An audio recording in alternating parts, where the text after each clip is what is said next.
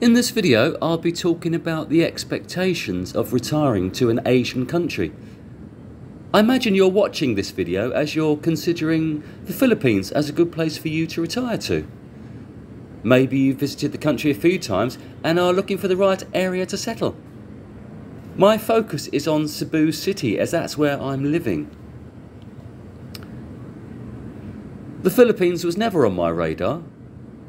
I've travelled extensively throughout Asia. Asia is my continent. I feel at home here.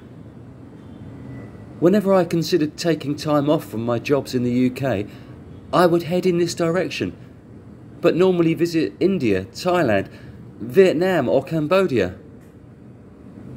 Then through perusing YouTube bloggers Rike and Gio's back catalogues, I was advised to come here. So when I arrived at the airport in Cebu, having spent the previous 3 months in Bangkok, I sort of knew what to expect.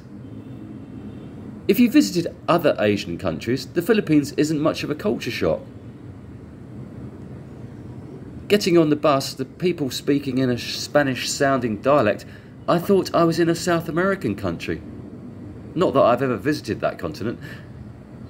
Cebuano girls did, however, remind me of Cuban girls dressed in their skimpy denim shorts. Arriving in Cebu city, I'd booked an Airbnb condo off Salinas Drive, close to IT Park. Through my research, I'd identified the best areas to hang out were IT Park and Cebu Business Park.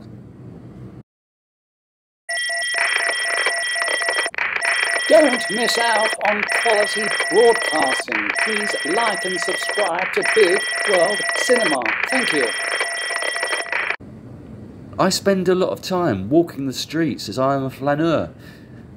I love going on long walks. For me, it's the only way to get to know a new city, by pounding the streets and discovering the lay of the land.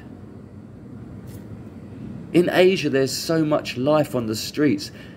And in Cebu, particularly downtown around Colon and Carbon Market, where real life exists. What you've got to understand about retiring to an Asian country is that it isn't like living in the West. This is a foreign country with its own language and culture. You need to lower your expectations, leave your Western ways at the country you've departed from. You need to adapt, become like a local. This might sound like I'm stating the blinking obvious, but I read so many negative comments online from expats who've retired here, bitching about how things are done in the Philippines. I'm sorry, bud, but you're going to have to get used to it if you want to survive, if you want to fit in. You need to learn how to chill, relax, do things the Filipino way. Otherwise you'll just get frustrated and irritable. If you want, you can join them. Go to the bars and make friends with the other bar stalls living in the city. I'm not a fan of daytime drinking or hanging out with other foreigners, but there are bars and coffee shops they frequent if you want to connect with them. I prefer spending my time doing something.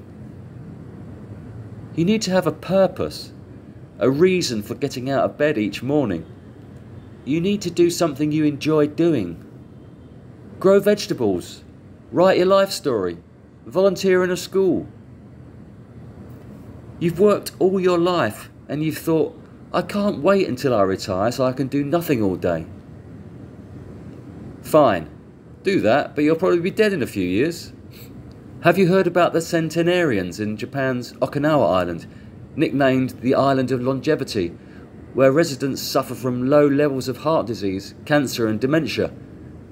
Their robust social life and strong sense of ikigai, translated as unique purpose in life, often keeps them alive and healthy past the age of 100.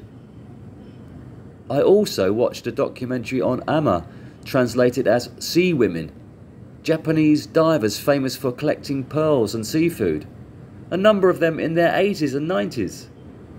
If you've got health issues, best live in a big city near a hospital. But that won't necessarily save your life. I'm a loner, but that doesn't mean I'm lonely. I enjoy company, but I also need me time to read, write, be creative. Check out my other video, What Do Expats Do All Day? Filipinos don't get me time. They see withdrawal as a personal slur, as if you don't want to be with them. Maybe you already have a Filipino girlfriend or wife. Congratulations, Filipinos are kind, considerate, compassionate women.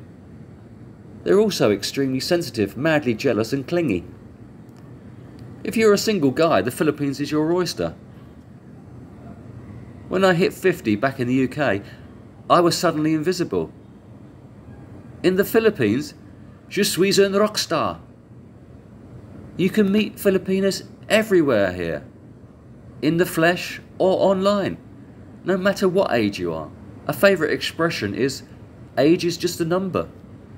Dating options also are endless. Just proceed with caution. Does the girl want you for you, or spend time in more pleasant surroundings than returning to her boarding house each night? If you're married to a Filipina, you can apply for a 13A permanent residency visa. The Philippines is tourist friendly. You're able to stay here for 3 years on a tourist visa without needing to leave. Tourist visas for other Asian countries are more restrictive. For Cambodia, 2 months, Vietnam, 3 months, Thailand, 3 months, South Korea, 3 months, Japan, 6 months. I love Japan, although I wouldn't want to stay there during winter again. Once was enough, thanks. Maybe you're considering buying land or a condo. Foreigners are actually prohibited from owning land in the Philippines, but can legally own a residence. The Philippine Condominium Act allows foreigners to own condo units as long as 60% of the building is owned by Filipinos. It would be a lot cheaper buying outside Cebu city and living in the province, but I'd rather rent in the city as I'd feel too isolated living in the countryside. Cost of living is cheap. One of the positives about staying in a condo in the city is being able to negotiate a contract for long-term rental. You can get some great deals at condos with a swimming pool and gym for around $270. As a single guy, I can emphasise the low cost of living and being able to live on a $500 budget per month, which I've made a specific video about. For me, the province or 7,000 islands are ideal to escape the city for a few days break. There's plenty of beautiful islands, white beaches, waterfalls, mountains, parks, lakes and natural beauty within a short drive from the city that offer a different experience. The sun shines all day. When the rains come, they normally come in the night, especially in Cebu. I've been to countries such as Thailand and Vietnam during the rainy season, and the downfalls are quite unpleasant during the day. But I find there are few days where it rains all day in Cebu. There are food options galore. So many restaurants, cafes and food stalls offering hundreds of different choices at reasonable prices. In Cebu City you could dine out at a different restaurant each night for a year at least. I've left the best until last. It's the Filipino people that make living in the Philippines so appealing. Everybody is warm, welcoming and friendly. You don't get that in other Asian countries. Yes, other Asian countries are friendly, but the fact that you're able to have a conversation in English with the majority of people you come across makes the Philippines quite a unique option. You don't get that from countries like Thailand, Vietnam or Japan, where only the minority speak English. As a single guy living alone, life can get quite lonely, but the ability to have conversations on a daily basis with the girl on the checkout counter at Metro or random people you meet in the street deters that feeling of loneliness. If you liked the video, please could you like and subscribe. Thanks for watching. I'll see you on the next video. Take care, everyone.